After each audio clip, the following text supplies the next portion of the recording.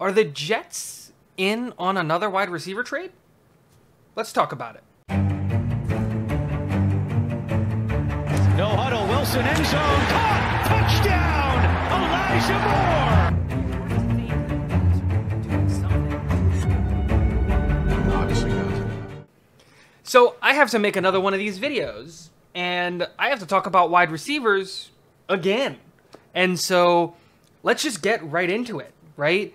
More reports and more things keep coming out linking the New York Jets to a #1 superstar wide receiver.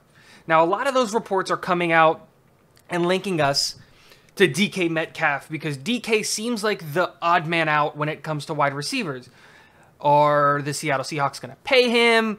Are they not going to pay him? He has incredible draft value.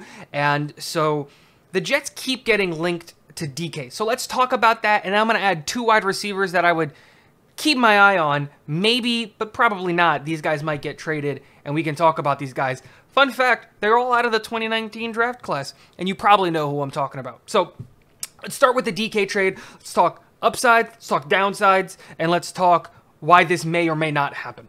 So let's start with the bad side of all of this, right? One, DK is on an expiring deal, so that means that we're going to have to pay him next year. Now, that can be considered a good or a bad thing, because that means that we can extend him for however long we want, and that we can have a really, really good wide receiver on our roster. But that's also like, DK's going to want wide receiver 1 money, and he definitely deserves it, and he should get it.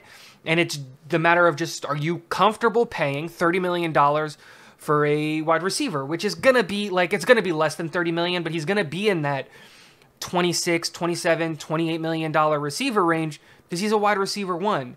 I'm all in on it, and I believe that this is a deal that the Jets should get done if they can, because you're not paying Zach right now. It's a good deal. It's a good move for the Jets to add DK.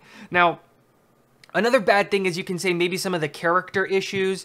He does sometimes come off kind of like a diva wide receiver, but how much of that was coming off of the back of being in Seattle and being blamed for not having offensive production, even though he was having offensive production, and all of the drama and the stuff over the last 2 years that have been going on with Russell Wilson? Is he going to leave the team? Is he not going to leave the team? And then my other thing is how much of that is Pete Carroll's fault? And how much of that is Pete Carroll letting that stuff go on? I think if he came to the Jets, I'm not too worried about the diva wide receiver things, and I think that he would be coming in. Obviously, we're changing our culture and trying to become a winning culture, but I think the coaches and the staff wouldn't deal with any nonsense, and I think that that would be one of the things that we would have a conversation with him beforehand. The other and the worst thing about this whole situation is that DK's on Seattle, and Seattle got fleeced by the Jets for the Jamal Adams trade. So the question has to come back to, is Seattle salty and mad that they got fleeced on the Jamal Adams trade and that they traded 2 1s for a safety and then ended up paying that safety, and now they don't have a team that they're going to win with? Are they going to be asking, because it's the Jets, for more capital?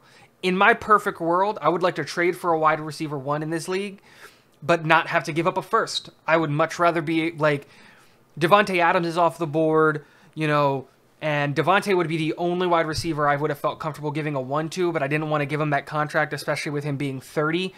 I look at DK, and I look at some of these other guys. I would much rather give up our seconds and our thirds, because we have 2 seconds really high in the top of the second that might be considered 1s, you know, essentially.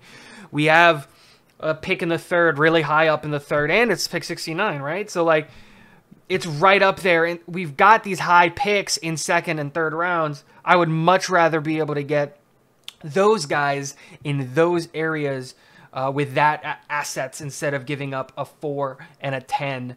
One or the other, not both. I'm not giving both for a single wide receiver in the league. Doesn't matter who you're talking about. But I want to talk about 2 other guys that maybe, probably not, but maybe be available on the market. Number 1, and the guy that's least likely, probably not available, makes no sense for him to be available, is Deebo Samuel, right? Deebo Samuel, wide receiver, San Francisco. He's everything that you want out of a wide receiver in the LaFleur system that we're running, in the Shanahan system that we're running here in New York, right?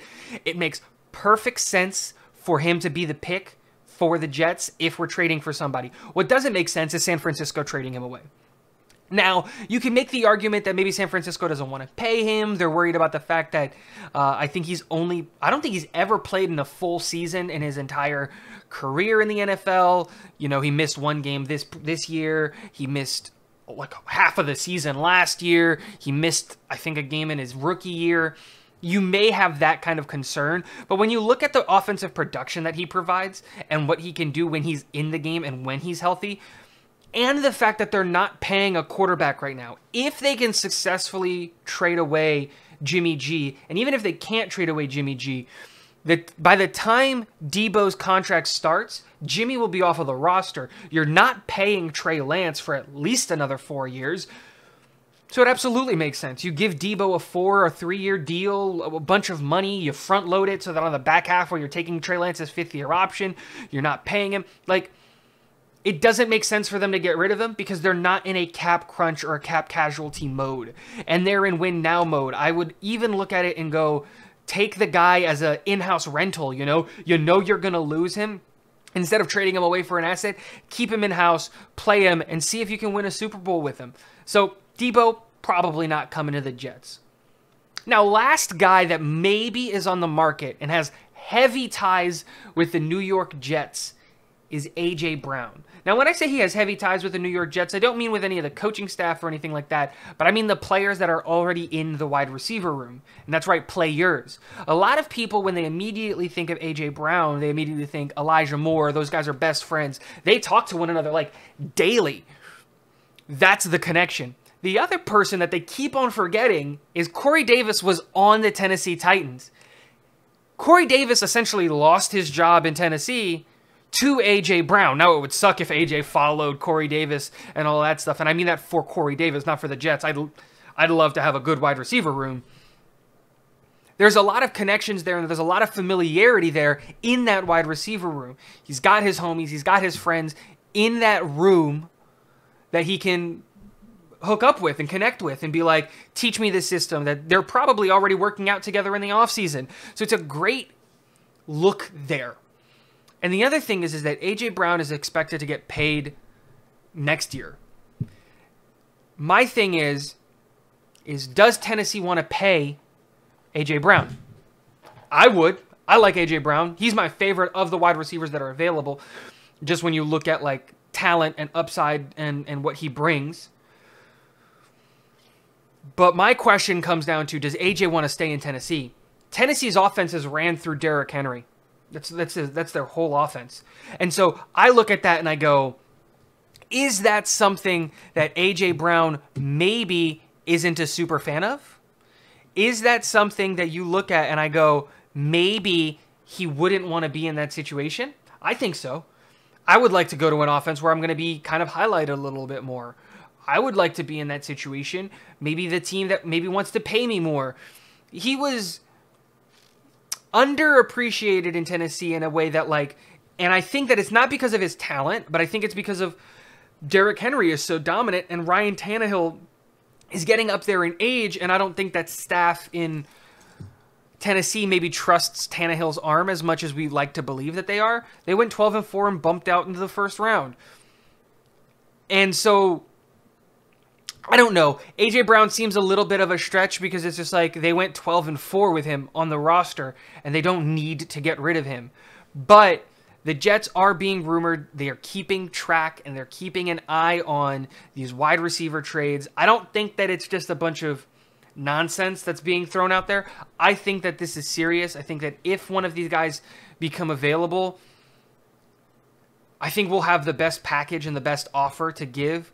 I don't think Green Bay or Kansas City, which are the other wide receiver needy teams, are going to have a good enough of an offer as the Jets because they have late first round picks and late seconds and thirds and fourths, where the Jets, who may not offer a first, can offer you 2 high-end seconds.